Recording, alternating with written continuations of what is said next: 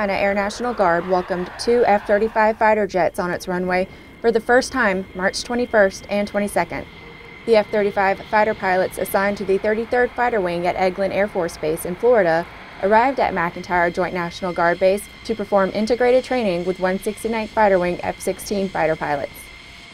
As we move forward, both the F-35s at Eglin and us here really want to integrate together. It benefits the F-35s at Eglin because they get a unique opportunity to practice with us on a regular basis, both with our ranges and with our experience and with our jets. And for us, it gives us an opportunity to really define some tactics that haven't been built yet, and we can be on the leading edge.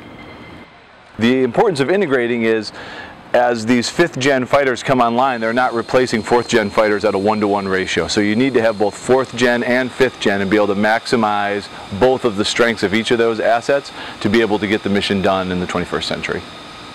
The South Carolina Air National Guard is looking to the future and posturing for the potential of receiving the F-35.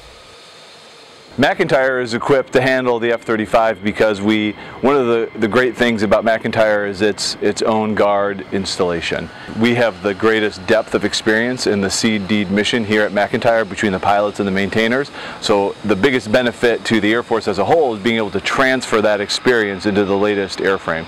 It's also beneficial to McEntire to be able to get the F-35 because it enables us to keep our mission going well into the 2030s, 2040s, 2050s. So we're ready to receive the F-35 should we get selected. Upgrades to facilities along with runway and taxiway improvements have been accomplished that would make the transition from F-16s to F-35s a simple process.